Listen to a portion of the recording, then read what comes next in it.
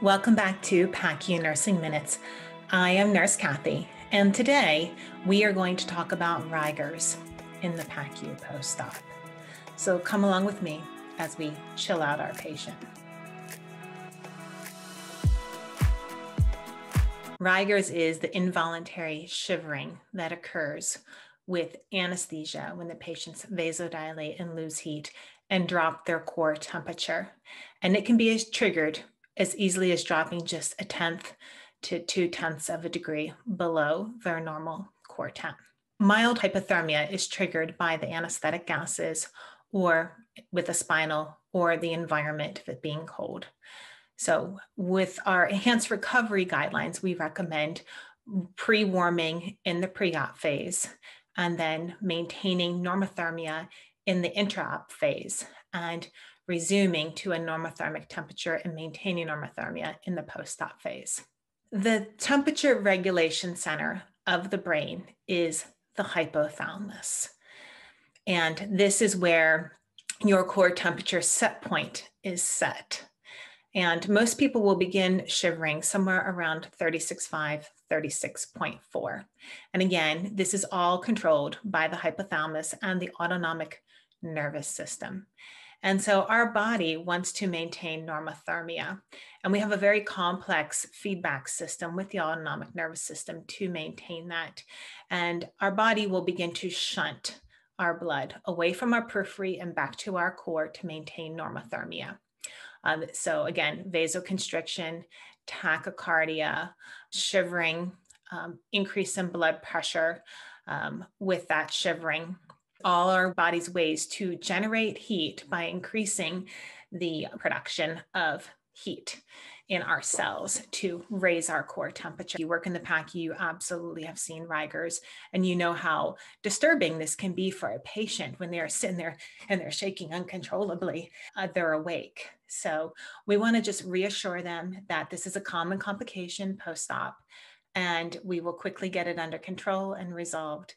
If it's really bothering them, there are some treatment modalities that we can do that will quickly reset that hypothalamic set point and stop the shivering.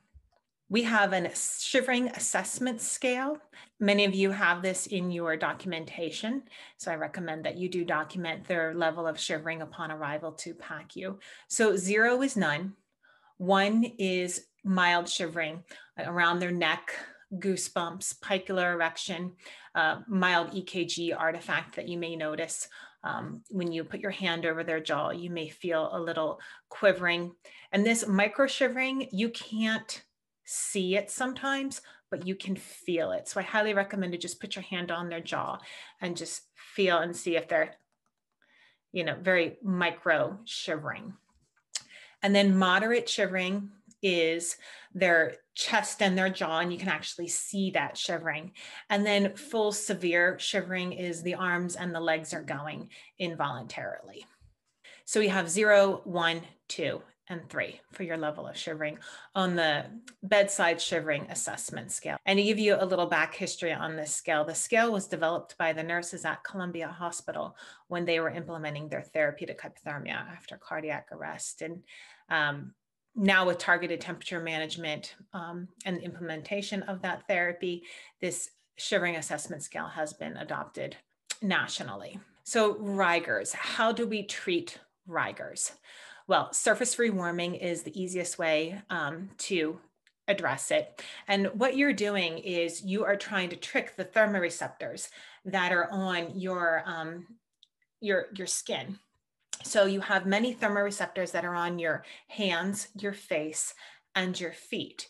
So if you can wrap the patient's head and neck and upper trunk and arms in warm blankets, sometimes that alone will stop the shivering because you're tricking those thermoreceptors into thinking that they're warmer than what they are.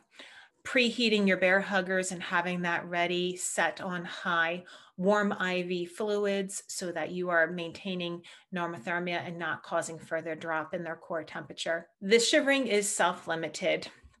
If the warm blankets and the bear hugger and the IV fluids don't do it, then you can go to Demerol. And how Demerol works is it works on the hypothalamus, resetting that set point. So let's say they shiver at 36.5. Well, when you give that 12.5 milligrams of Demerol, what it does is it drops the set point in the hypothalamus now down to like maybe 36. And you'll see immediately within minutes of giving the Demerol that their shivering resolves. So again, I always go with the surface rewarming first, but then if the patient is really disturbed by it, and it doesn't seem like the bear hugger is working and they're really rigoring, I'll go right for the Demerol. You do need to remember though that if they have liver failure, Demerol is not recommended. Our enhanced recovery after surgery, they address normothermia, and the guidelines are pre-warming all surgical patients. 37 is the goal. You hang warm IV fluids in the pre-op phase, and then also in the intra-op and the post-op phase. Maintaining normothermia. In the OR, esophageal core temperature is recommended. Warming of the anesthesia gases in the circuit is recommended to maintain normothermia. And then if they're going to do any large irrigation of their wounds, like an open exploratory lap or anything that had been ruptured where they need to clean everything out, those fluids need to be warmed for the irrigants. And then in the post-op phase, we are going to do normothermia maintenance in the recovery phase. These are my references, and I hope this helps you handle one of the common complications that we see in the recovery room, which is Rigors. Don't be fearful of it. Just reassure your patients that we will get this under control. It's common, and not to worry. It will go away shortly. Once you wrap them up in warm blankets, they know that they're getting good care. Thank you for tuning in to PACU Nursing Minutes. I'm Nurse Kathy. If the content that I am giving you adds value to your practice, please subscribe and share and like and leave a comment. I'd love to hear what you're doing. Thanks for tuning in to PACU Nursing Minutes.